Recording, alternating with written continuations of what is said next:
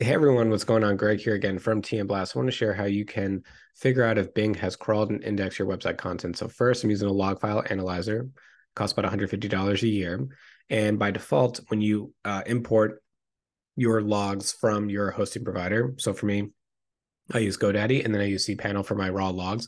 I import it directly into this tool. I have all bots by default. I'm going to change it to Bing bot. Next, I'm going to go into the response code section and I'm going to make sure that it's set to 2xx and it's set to last response. I also like using this hierarchy view because for me, this is actually from the URL path of how Bing is going through my website. So for me, for this example, I want to see if they're crawling and indexing my SEO local pages. So Clifton Park, Albany, Schenectady. So I can see down here, Albany, for example, I have events already open. I can see on November 16th was the last time that Bing has successfully crawled this page as a 200 status code. That means there's no error.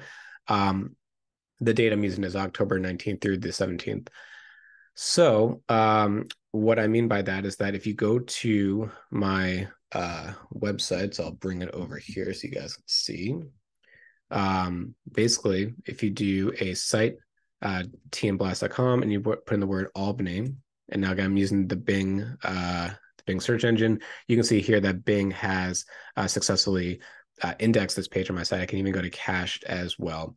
The cache is going to show me that again, it's 11/16. Last time Bing has indexed it, if I go back into my log file analyzer, it was November 16th, last time that they indexed the content. So that's really easy to see. Another thing you can do is go right into Bing Webmaster Tools. You can go to Site Explorer, index URLs. I'm looking under the services local SEO. I'm going to click on Albany.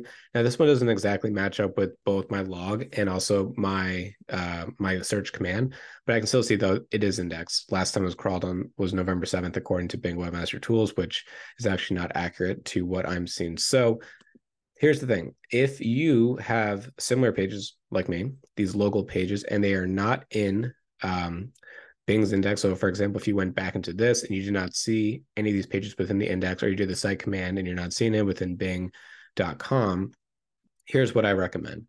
So from a log file perspective, I know that Bing goes to the homepage first, and then they go to my robots.txt, and then they go to my sitemap. So Bing, very much like Google, is going to respect the technical rules you set up. Robots.txt tells them where they should and should not even look on a website.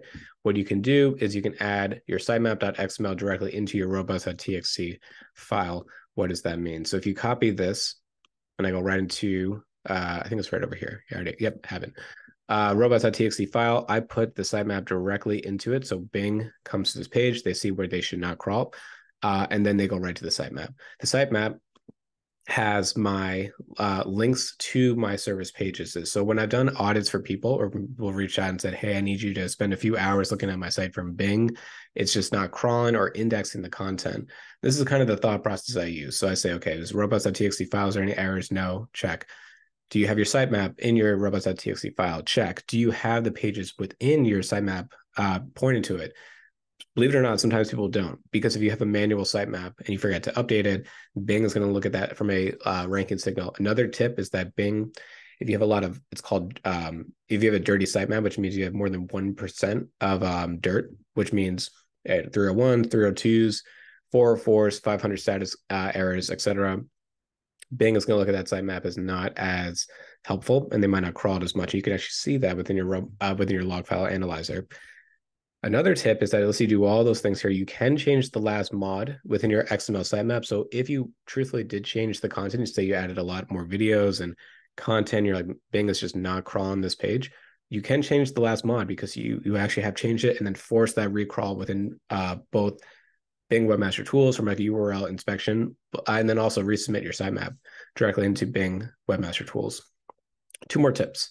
So from a crawling perspective, I know that my homepage here, tmblast.com, is the most crawled page and importance by Bing. The reason why I know that is that I can see it within my log file. But if I go into, let's say I'm going to, let's go command real quick, site tmblast.com, I hit enter. I know that from a command standpoint that Bing sees my homepage as the most important page. obviously for everyone's website, it's probably gonna be the same thing. Your homepage is gonna be your most. Now, what I noticed though is that my services pages here was actually my second most important page according to Bing from like a hierarchy standpoint. You can see other pages too. So what I did was I went into, I'm going to open this in a new tab. I added in those internal links onto my service pages. So actually, I forgot to add them initially. So I didn't have Albany, Clifton Park, Schenectady, or Worcester, or even Hourly SEO Consulting on this page as links.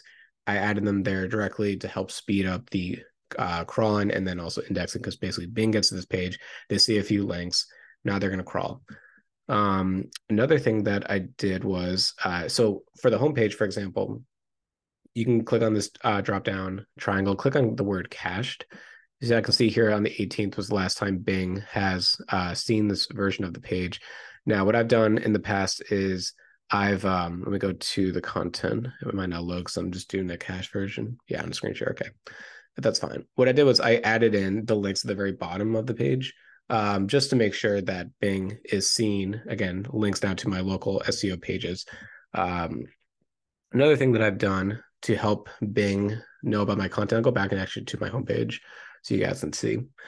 This isn't like a Bing thing, but it's more of just a general recommendation I give, is you can actually utilize your footer at the very bottom of the site. So what I mean by that is you don't need to put in all of your links, but I put in a good amount into the footer, because again, a footer now is on every page, and I'm not trying to abuse this from like an SEO perspective. If you go to some sites, you'll see what I'm talking about, where they have like 10,000 links in their footer. This is just more from giving it like a hierarchy standpoint, for Bing to say, these are my most important pages on my site, and also for Google too. But here you go. Also, it's important from a user perspective too. They can come to this site and they go right to the footer. They can see exactly the areas on my website.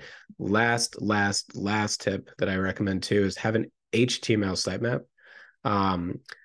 The reason why is that this page here is, and again, more additional links out to your other pages. So I have these pages here: Albany, Clifton Park, Schenectady, Worcester. I'm using WordPress. It's a free plugin. You can do a simple HTML sitemap.